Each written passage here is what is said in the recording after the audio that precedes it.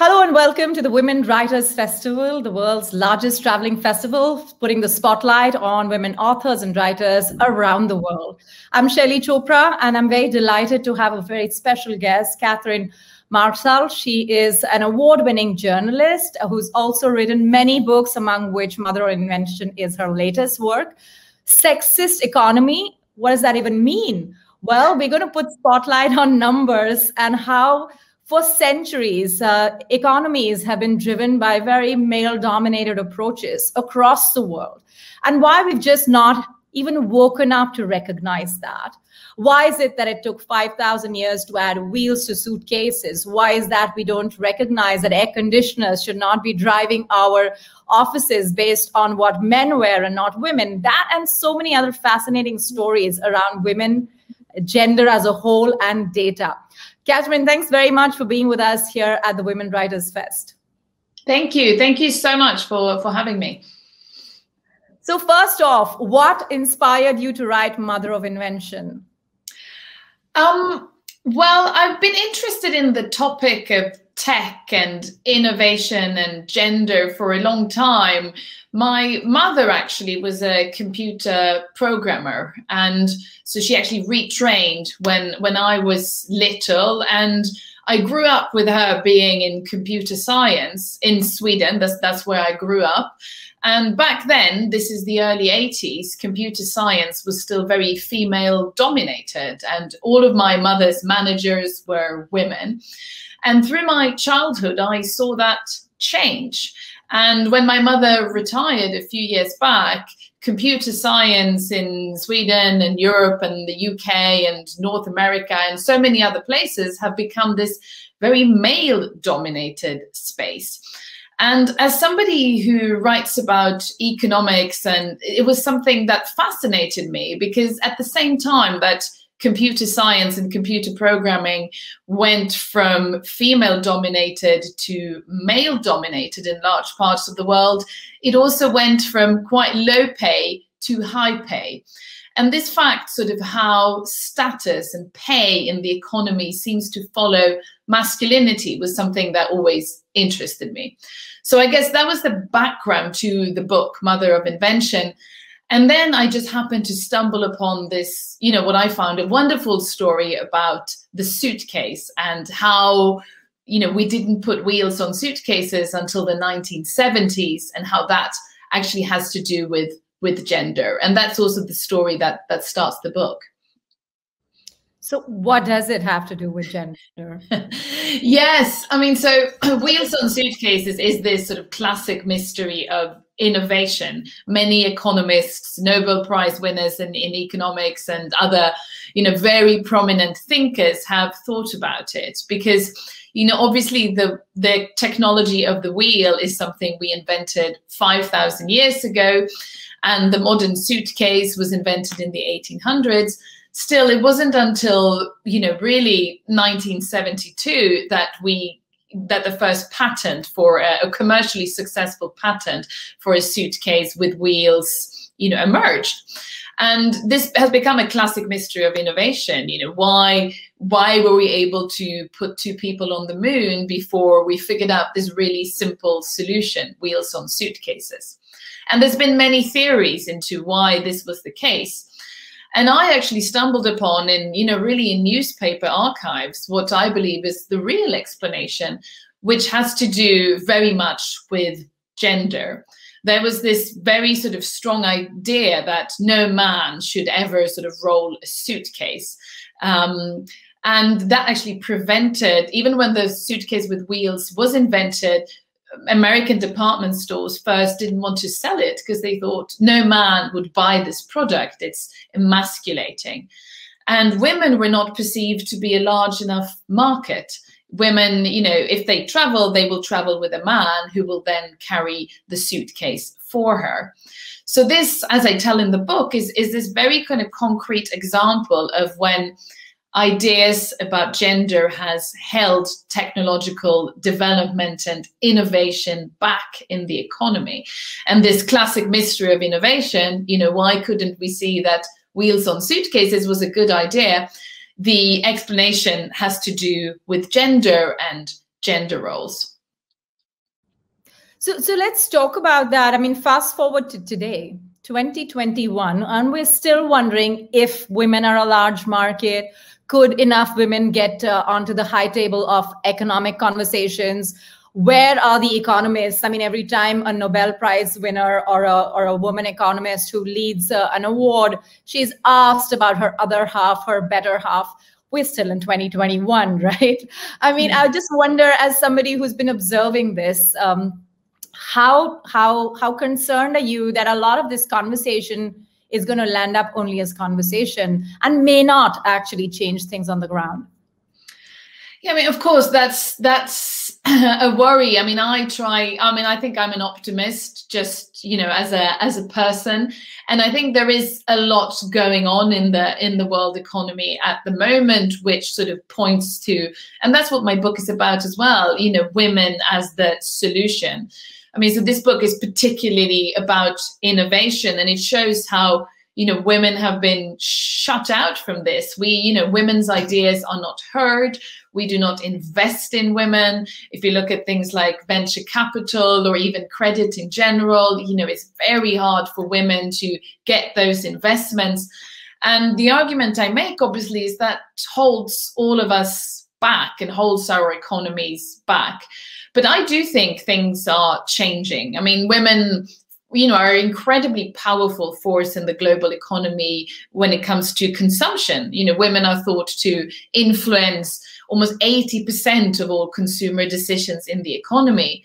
And obviously the paradox that I'm pointing to is, you know, why then are 90% of all technological products and services still designed and created by men? That does not make sense. And I do hope this will change. But it will require, you know, I think quite fundamental rewiring of the financial system and lots of other things in the economy. But it will, you know, really be worth it. Indeed, something that you said I'd like to pick, which is that the kind of environment the world economy is in right now. Every time there's a crisis, and this pandemic has probably been the worst in our generation, it reminds us how the worst of the brunt of this is borne by women. And the possibility that, you know, the COVID outcome might eventually lead to a pushback on any efforts that have been, you know, been able to progress when it comes to gender equality. What's your view on that? Yes, I think it's interesting, you know, I mean, we're still very much in this crisis, and there's lots of talk about the She session and how the crisis have hit women. But there are also examples of, you know, so I am based in the UK, and, you know, women have, of course, borne, you know, a huge share of, you know, the care burden and, you know, and within healthcare of the crisis. But actually, when it comes to women's employment, they don't seem to be worse hit at the moment than men, and particularly in the UK. And if you compare the UK to the US, that's not the case.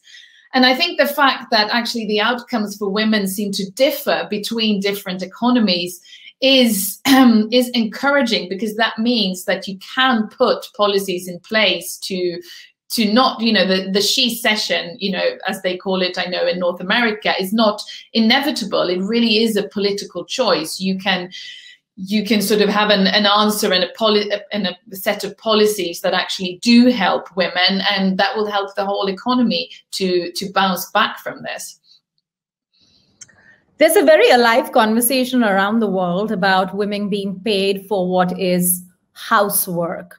I was wondering if you had an opinion on, you know, on this. Should women be paid for housework which is not otherwise calculated by market prices? Yes, I mean, so my first book, which came out a few years ago, is called Who Cooked Adam Smith's Dinner? And it's about this sort of forgotten economy of care and largely women's unpaid work, right? You know, we think of economics, and when we think, you know, how all of this has been defined. I mean, Adam Smith asked the fundamental question of economics, you know, was actually, how do you get your dinner, was the question he asked in his, you know, great book, The Wealth of Nations. And he answered this this question by saying, you know, it's not from the benevolence of the butcher, the brewer, or the baker that you get your dinner. It's from them serving their own self-interest. And from that, sort of economists, you know, as you know, you're very well aware of, drew all of these conclusions about the economy being run on sort of self-interest. But what he forgot was this sort of other part of the economy that's just as important and just as fundamental. And what I talk about in that book, Who Cooked Adam Smith's Dinner, is that, okay, let's look at this fundamental question of economics. If the fundamental question of economics is how do you get your dinner, let's look at, you know, the founding father of economics, Adam Smith. He lived most of his life with his mother, who looked after the household for him so that he could write great big books on economics. And so did she, you know, do all the work that she did within the home, like the butcher and the baker, you know, because of self-interest? You know, probably not, you know, partly, but also for these other reasons that we do what we do in the economy. You know, she cared for her son, you know, this was important for her. She felt a sense of duty. And all of these things, these other motivations for, you know, why we do what we do, they've kind of been excluded from the economic conversation because we've forgotten about women.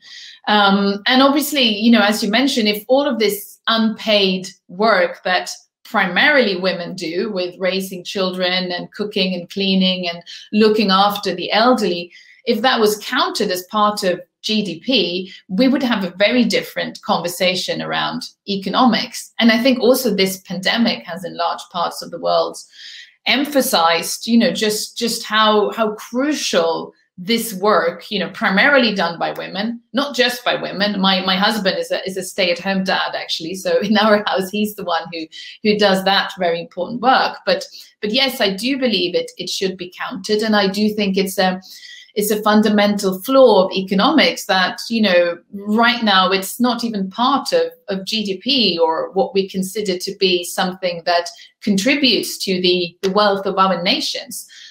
So yes, I do think that needs to change. And then how do you pay the people who do this work? I mean, you can set that up in different ways, but I think the first step is really to account for it. Yeah. I think that's a good point, but a related question here, which is that if one looks at traditional definitions, they were based on physical, mechanical labor. Do you think that the way the digital economy has shaped, this opens up an opportunity for us to actually pinpoint a great deal of work, access to markets, access to opportunities for women in a way that it makes this calculation, you know, even more relevant? Because today women can not just be flexible about how they want to contribute, both at work and at home work, but also look at opportunities that are very, very interesting in terms of how their contribution to the GDP as it is could be calculated, because they can access the digital opportunity. Yes, I do think digitalization and automation and, you know, what many people call sort of the second machine age, which either we're in or we're about to enter, depends on, you know, who you ask. I think there's tremendous opportunity for women and for sort of whole societies to get this sort of balance, to do it in a better way and reorganize our economies, because as you say, the opportunities are different right now, and that should sort of prompt us to do like a big reassessment on, how do we want to live? How do we want to balance our carrying obligations and family and children with paid work? And something that I talk about in Mother of Invention, my latest book, is, when economists right now are trying to guess, which jobs will be taken over by robots and machines and software in the future, a very interesting picture emerges, which is that many of the tasks that men traditionally do in the economy seem to be easier to automate. It's, if you believe, the economists right now, it's the robots are coming for many sort of male jobs, and, so is software, and so is probably artificial intelligence. while many of the things in the economy that women have specialized in, particularly care work and jobs that require high levels of, emotional intelligence and these sort of things, they are, not at all as likely to be taken over by machines. So what if this sort of second machine age actually means that a lot of men will become unemployed, and the parts of the economy where there will be demand for human labor are sort of things, traditionally associated with women and sort of female skills? I think that's a very interesting sort of development, which could actually happen, through the very strong sort of technological forces. So what should we do with that? What kind of economy can we create around that? And I think it could be a very big opportunity to really reassess a lot of things, and let technology liberate us from certain types of jobs and make it possible for us to specialize more into more meaningful roles and connection and relationships. And the problem, I think, that for a long time these things have been seen as female and not as important and not as valuable. But actually, I believe sort of technological change could be pushing us into a situation where that's where we'll be specializing as humans, and that could be quite exciting, I think. It indeed would be. Now to your personal experiences, Katrine, growing up. Most of the time we become a product of experiences as children, as young people. Did you face, growing up, any sort of sexism or incidents that led you to start asking questions? And I particularly want you to contextualize the fact that you grew up in Sweden, right? Yes, thank you for bringing that up. I mean, yes, many people do sort of see Sweden as this haven of gender equality where all the problems have been solved. And obviously Sweden has done very well when it comes to, and all the other Scandinavian countries have done very well when it comes to things like supporting people in, being able to combine career and family life. I think Sweden invests 4% of GDP into maternity and paternity leave and all of these things. And, many people that come to Stockholm, the capital, are noting how many sort of dads are out pushing buggies with children and all of these things. And that's amazing. But also, we still have problems in Sweden. The gender pay gap is not smaller in Sweden than in many other parts of Europe, for example. And, things like venture capital investment, if you look at innovation or the financial system, it's not better in Sweden than in most comparable economies for women. So I grew up, with these things happening. And I know this is something that you've experienced as well, being a woman, doing financial journalism and, within the field of economics, it is still very male dominated. And even when I'm not terribly old, I'm 38. And when I was studying economics in Sweden, we had a professor stand in front of a class of 200 people, telling us that, boys were better at sort of understanding economic concepts than girls. So it still exists. And, and certainly as a financial journalist, I've experienced that people have not sort of taken me seriously because I'm a woman. So yes, it's been there. But then obviously I'm privileged in many other ways. But yes, it's, I've experienced it. Indeed. I just want to pick on an aspect of your personal life that you brought out here on our discussion so far. You said that you have, your kids have a stay-at-home dad. I just wanted to know how complex was this journey of making that, a reality, perhaps as a family? Because in India, for example, and I think now in most societies, while this is a conversation, it comes with a very heavy load of baggage and discomfort. And therefore, the more we hear from people who've made the transition, I think the more inspiration others will have. Yeah, for us, it was, it kind of happened naturally, I guess. And I think it is a conversation about money, which I guess makes many people uncomfortable.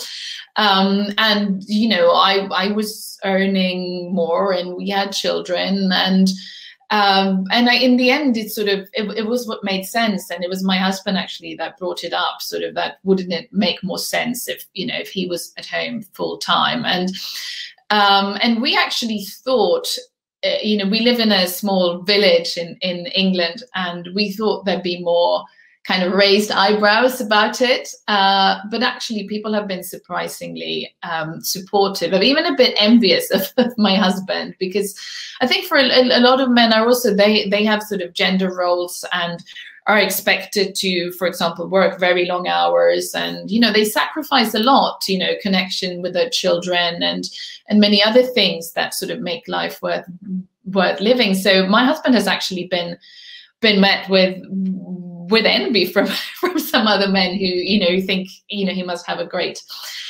lifestyle. And obviously he's quite quick to point out that it's hard work what he does, and that's very true. It is very hard work.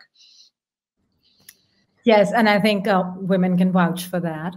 And so just a final question for you, Katrine, as you look ahead, how do you see yourself making impact, especially as more and more people, thankfully, now are interested in reading, you know, more women-centered writing?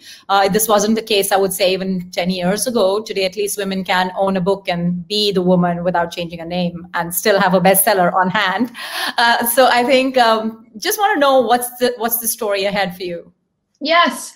I mean, so this book, Mother of Invention, what I really wanted to do was like a business book for women, because just as you're saying, you know, women have sort of come into many other sort of fields of literature and nonfiction and, you know, done amazingly well. But I still felt that within the sort of the business book category, you know, the big books on economics and, you know, written for a wide audience, that's still, you know, at least, you know, where I am, you know, very dominated by male authors.